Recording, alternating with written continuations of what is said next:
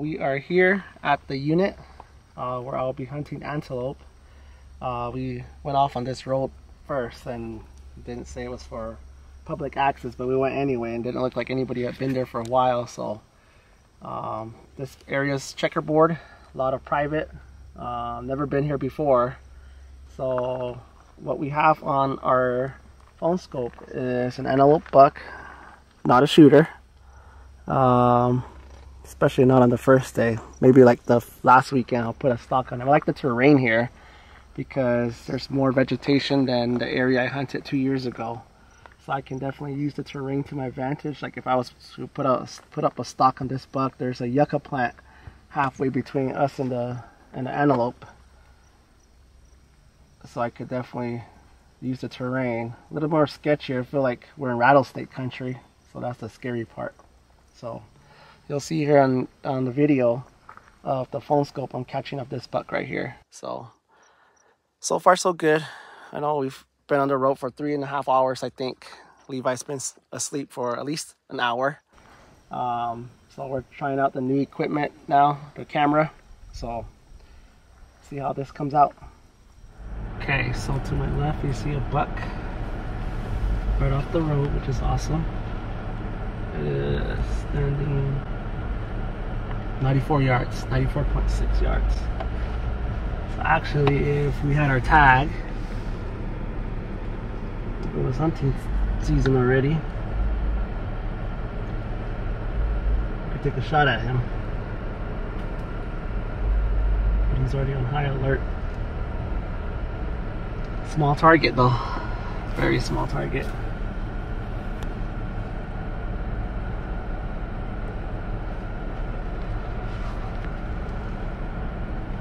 Got those in the back. Yeah, we see some little fawns right there. Baby goats.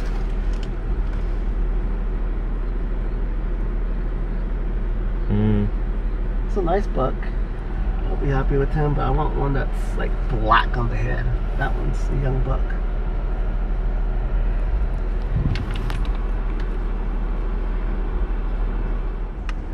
It's a lot of them.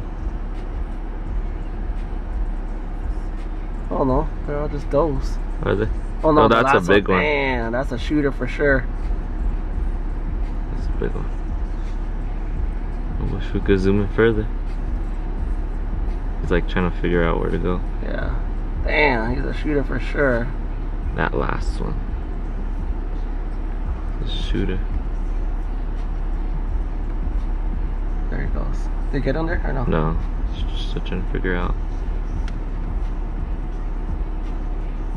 All by the... What are the other ones are further? There he goes. Oh no. All the way down there now. Ooh. I thought that one stopped. Yeah, they're up there. Let's see if I can park on top and then put my phone scope on it. Alright. There's the big boy. That's the only Levi was recording on the camera, but definitely need a better zoom lens.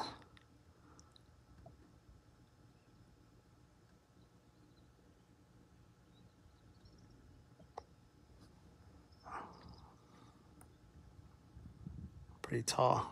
Definitely want to take a buck. Yeah, a buck like that for sure.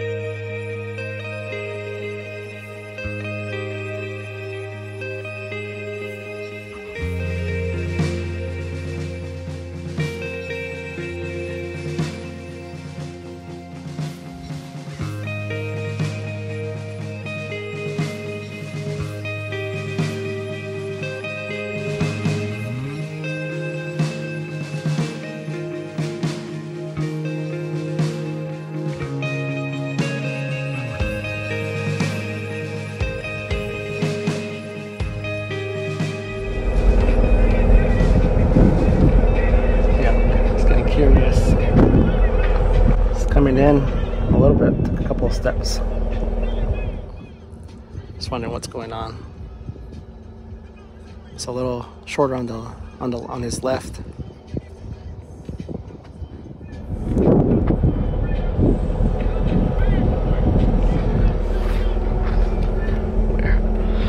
There, somewhere.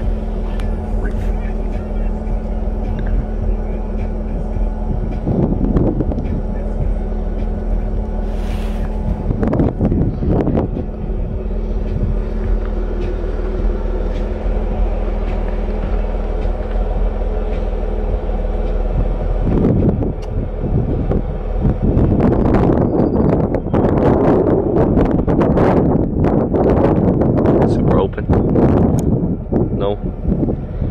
Better than last year though. 2 years ago.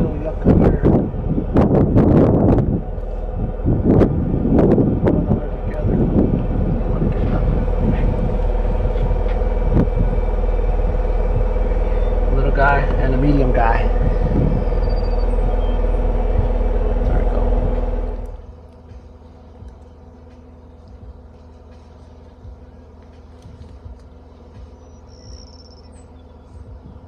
We're seeing them though.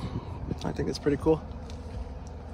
Not a bunch of antelope, but at least we're finding them. Just that one herd with the bunch. The big buck. Yeah. Now to think about how would I make my approach. Probably the same thing we did last time where you guys drive off and let them get distracted. I think the best thing though this time of the day is to have them bed up and then just make your approach. I feel like that was what helped me out the last time on the antelope hunt. And this time there's more vegetation, so I know it's going to make it a little bit more easier. It won't be super easy because it's hot, wide open, but there's definitely some brush this time, yucca and some brush, so I'm excited. Okay, so we've been driving for a good hour and a half from the time we last saw those two speed goats. And we pretty much eliminated the southern part of the unit. It's pretty dry, a lot of sagebrush. It would be an awesome country to find speed goats in, but unfortunately we haven't seen anything. So I think the game plan will be to hunt the northern part of the unit. So I think, you know, that was a successful trip as it is for us to eliminate the southern end of the unit. So I know Levi is getting hungry as usual. I am too. So I'm gonna wrap this video up, and if we see something else,